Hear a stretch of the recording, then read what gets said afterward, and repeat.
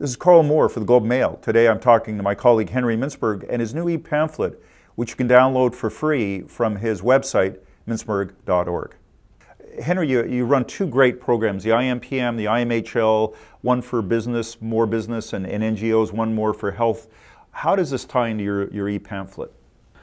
Well, you know, one of the key themes, I mean, it's a whole different pedagogy, the way we work in small groups with experienced people in the classroom. They spend half the time discussing with themselves and working out their own issues. One of the key themes of both, they're both master's programs, and one of the key themes is the sense of community, both the sense of community in the class and encouraging them to see organizations. The way I put it, a healthy company or a healthy healthcare organization is not a collection of human resources, it's a community of human beings.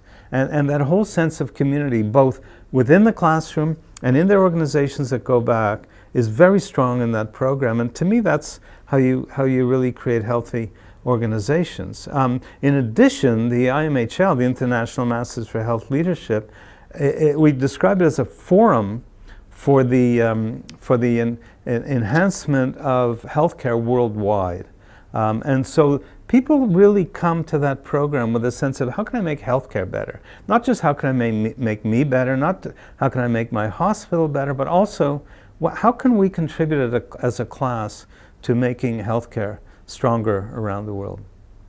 It seems like appealing to our better natures is a central thing, that you're having a sense of purpose and meaning beyond just ourselves. Well, you know, the way I describe the economic dogma is greed is good, and you've heard that often enough. Markets are sufficient. Property is sacrosanct, and governments are suspect. I mean, that's the way I put it in the pamphlet is, as one view of human nature, that may make some sense. As the view of human nature, it's nonsense. It's absolute nonsense. It caters to our basest, worst side. Who can be intrinsically happy, you know, with that kind of a thing? I quote Eric Hoffer, the famous longshoreman philosopher, who said, you can never get enough of what you don't really need. And too many of us are striving to get more of what we don't really need, as opposed to really trying to build a better world. It's not just building a better world. It's the world is in dire straits. You know, there's a whole debate about how long we've got for global warming. I think that's the wrong question for two reasons. Number one, if we don't know how long we've got, then why bother doing anything? But number two is, how long did the Filipinos have with their recent storm? 0 years.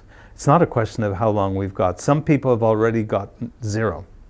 Too late for them. Other people are going to get it next year or the year after. There's not going to be a big bang in 2050. There's just going to be increasing storms and other things, increasing exploitation, and we have to stop that. Or we're doomed, I think, as a human civilization.